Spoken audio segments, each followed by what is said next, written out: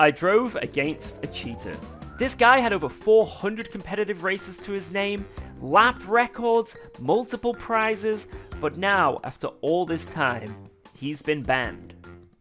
Cheating in esports and gaming is a problem. YouTubers like Carl Jobs put out a video almost every other week exposing another scandal, whether it be cheaters in speedrunning, Guitar Hero, people blindfold cheating. It's an epidemic. But thankfully, with modern methods, it's becoming easier to say with 100% certainty whether someone is cheating or not. But what if there was a genre of game where it can be almost impossible to detect if someone's cheating? Where a cheater can just claim to be better or have a different style.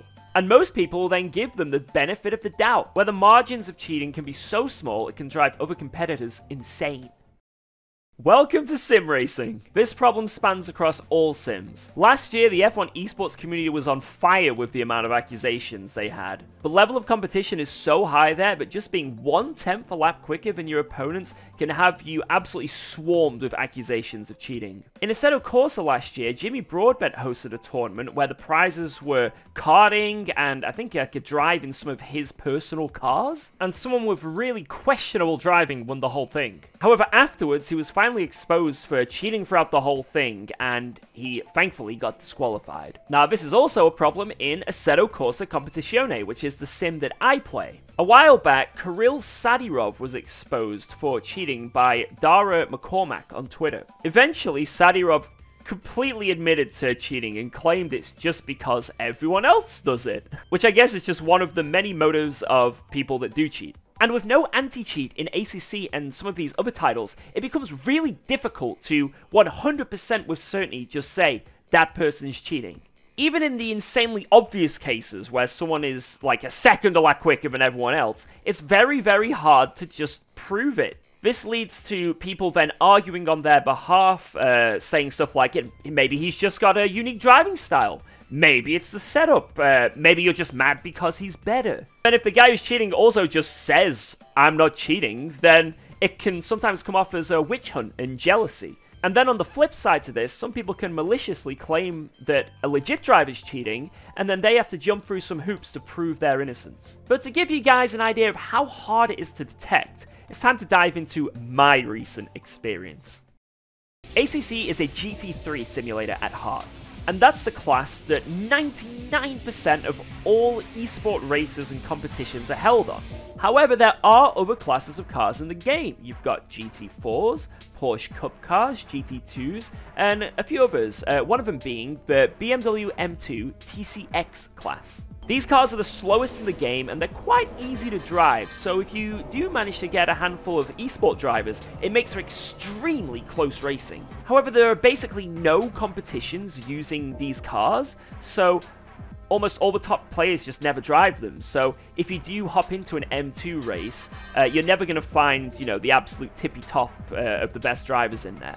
Now, LFM, which is the main platform for ACC daily races, they do have seasons dedicated to the other classes of cars. LFM hosts daily races for the M2 class. Now, although they're not very popular, they do have prizes at the end of each season. They're not huge prizes, but it's something. And the guy who we're about to get onto here has been absolutely smoking the competition, destroying anyone who dives into this class. Sometimes it's by miles, sometimes he only wins by a little bit. But either way, in almost all his races, he has been just dominating. Now, from what I've gathered, it seems like he got a bit of a reputation for being just an absolute beast in this car. But as time went on, suspicions started to arise in the community when he started driving a different class, the GT4s. I guess he was getting a little bit more confident in his cheating. He started posting some lap times to the leaderboards where the custom BOP is then set. And his laps were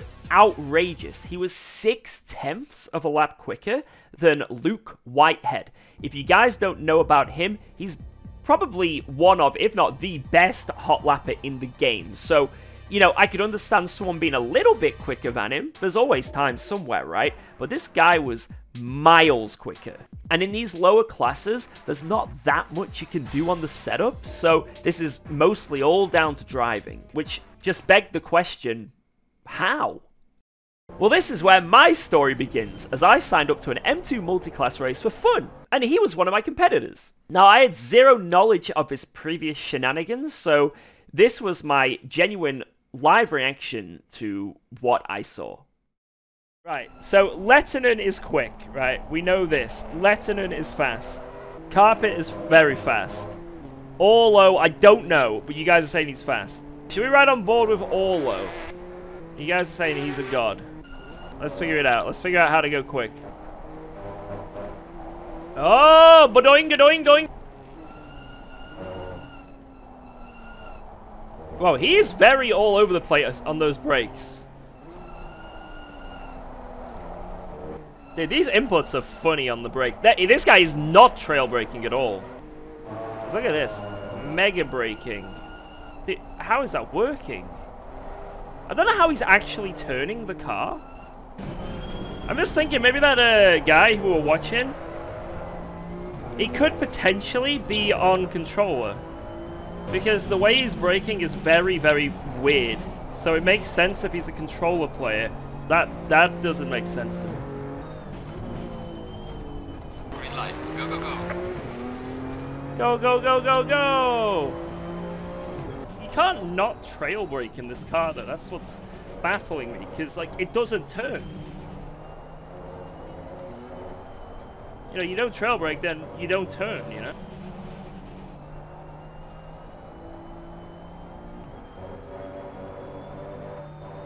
Two temps lost! What? How? Another temp? What is happening? What is actually happening? I don't understand. I'm absolutely pulling away by miles to the guys behind. But this is just ridiculous. A 0.4. What?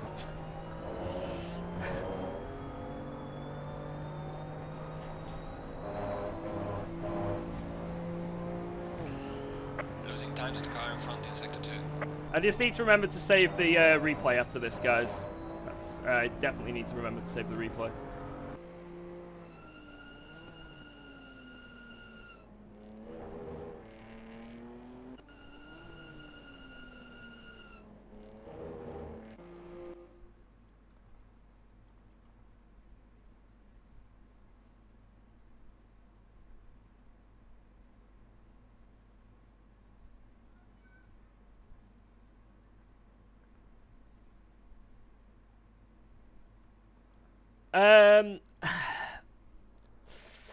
I'm not saying anything, guys. I'm not saying anything. I will allow LFM to speak for me. I'm not gonna say anything because I'm not in the position to be able to 100% say something, but I'll let you guys in the chat determine. You know, you guys can think what you want. I'm gonna do a little bit of digging, and hopefully it gets sorted, because that's not right.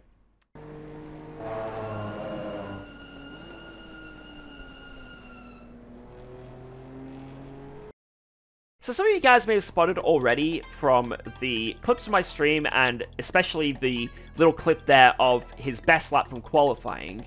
There's some major red flags in his driving. However, I also suspect a lot of you guys watching have no idea, and that's absolutely fine because it's really hard to detect if you're not at the very, very top level. So we're going to break it down, and hopefully it's easier for you guys to spot in the future. So I'm going to break it down into 4 main parts, and these are the 4 things that convinced me that this guy was very, very sus. Number 1 was his lap times. They were absolutely unbelievable. Secondly was his tire wear throughout the race. He was achieving almost PB lap times at the very end of the stint, which is unrealistic for this car. Now, remarkable lap times require remarkable driving, and unfortunately that isn't what's on display here. This car is very similar to iRacing brake physics, where going into the ABS is quite bad, and you really want to avoid using the maximum brake pressure if you can. But as you see here, he goes absolutely full brake, full lock of the wheel over. He's 90 degrees to the left on the wheel with full braking, which is just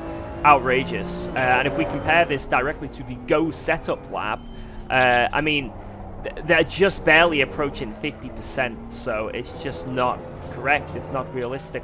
And it gets pretty embarrassing if you watch his inputs going into Brooklands. You want to trail brake, so be a little bit hard on the brakes initially, then slowly lift off all the way throughout the corner. And he's just on max brake for almost the whole thing, so it's actually insane. And then if you actually watch a good person drive this corner from the Go setup lap, they're trailing all the way until the final green Astro on the left curb, so it's just so telling. And the final red flag for me, which is just the amount of traction he gets. He actually applies like a lot more steering input on some of these exits, and when you're running 0TC, that's just a recipe to spin. You got to be quite cautious on the exits, even though this car's not too powerful. You're running 0 traction control, and look here, he actually starts applying more steering input there as he's exiting the corner with full power, so it just doesn't work. So how did it feel to race against someone like this? It sucked. Now this right here is enough evidence for me to personally completely label him as a cheater. My credentials: I have 6,500 hours on this game, I've won 2 SRO championships, and one of the only major BMW M2 events that there ever was, competitively, was the VCO championship, and I won that against some of the best drivers in the world, not just ACC. Redline in the finals, for example, I managed to beat them. This isn't me trying to gloat or anything, this is just me trying to show you guys that I do have experience, especially in this car, and I know when something is sus. The driving he was displaying there is the exact opposite ways of going fast. So after this race, people were rightfully pissed, especially because I live streamed the whole thing, and more evidence came out. Turns out he'd been cheating on other games, Forza Horizon, Project Cars, ACC Console, and he'd also cheated to get prizes as well. Even though some have been scrubbed, there's still videos on YouTube showing this. And it's all because he left his gamer tag in his LFM profile. I also reported him to LFM, and then they conducted their own investigation. Now, although I'm not exactly sure of the methods that they used to determine it, they 100% deemed him to be cheating, and now he is completely banned from the platform. After years of trying to sneak under the radar, he got a bit too greedy. I also managed to obtain some of his Motec data, which is basically all the data of what his car is doing, and it goes into insane details. And this was public, so people in the community compared his Motec data compared to the Go lap data, which is probably the best lap that's been done currently with the car. And if you compare his braking and turning to the G-forces he's creating, it's absolutely ridiculous. This is the Go lap data, and now this is his data. It doesn't take a rocket scientist to see something is wrong there. Since being banned, Orlo has made a response in the comment section on one of Jardian's videos for some reason, and he is claiming full innocence. He has never cheated in anything in his life. It goes against his morals, even though he was caught cheating on 3 other games in the past. But I thought I'd just put that out there in his defense a little bit, I guess. Now, referring back to the start of the video, even with this substantial evidence, can we prove that it is 100% fact that this guy's cheating? Sadly, no. But when the red flags are just overwhelming, I think a decision just has to be made, and I think the right one was made, and this guy deserves to be banned. He's made no attempts to prove his innocence either, so in my opinion, the case is closed. So where do we go from here? Kunos could maybe try to implement some sort of anti-cheat to drastically cut down on the amount of these drivers. Will that happen? I don't know. But honestly, I'm ending this video on a high because I'm a little bit more positive than most others out there on this situation. Thankfully, a lot of these cheaters have so many red flags that if they do start trying to compete at these top levels, it becomes quite easy to spot. And they always end up just getting a little bit too cocky and trying to achieve times that are just flat out impossible. Eventually, they leave too many clues. Now, this isn't a call to just accuse anyone who is faster than you as a cheater. This is just a way to show what is very suspicious in someone's driving if they're also able to achieve these crazy lap times. And hopefully this helps the community spot these kind of cheaters earlier in the future. Now with LFM, if you're a little bit unsure about someone's driving, you can always make a request to them.